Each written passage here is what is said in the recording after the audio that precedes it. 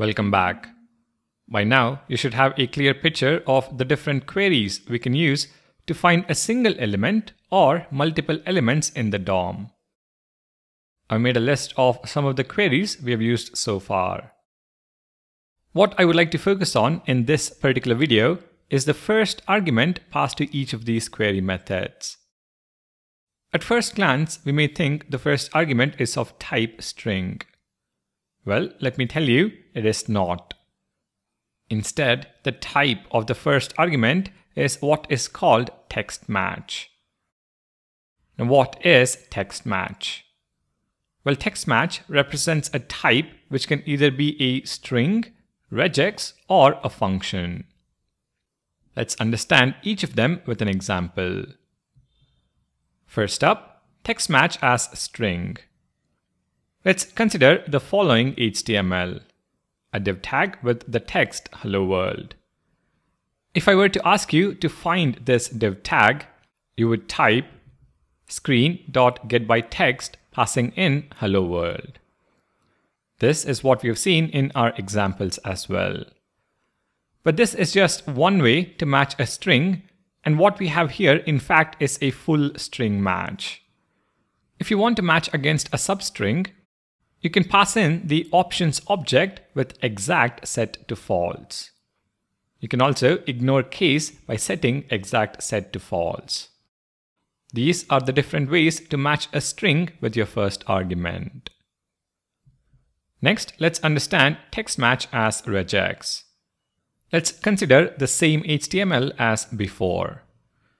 To select the div tag, we can use regular expressions as the first argument. Now, this is not a lecture on regular expressions, so please do pause the video and Google to learn more about them. If you've got a fair idea of what regex is, let's proceed. First, we have a substring match.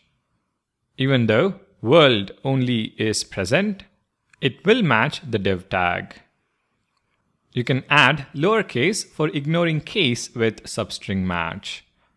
You can also have full string match using caret and dollar symbols. You can pretty much write any regex, and if it matches the element text, it will find the element. This is how text match as regex works. Finally, we have text match as custom function. The custom function signature should be as follows. First argument, content. Second argument, element, both optional. And this should return a boolean which returns true for a match and false for a mismatch. If you were to consider the same HTML, then screen.getByText, where we pass in a function that accepts content and returns content.starts with hello, will return the element.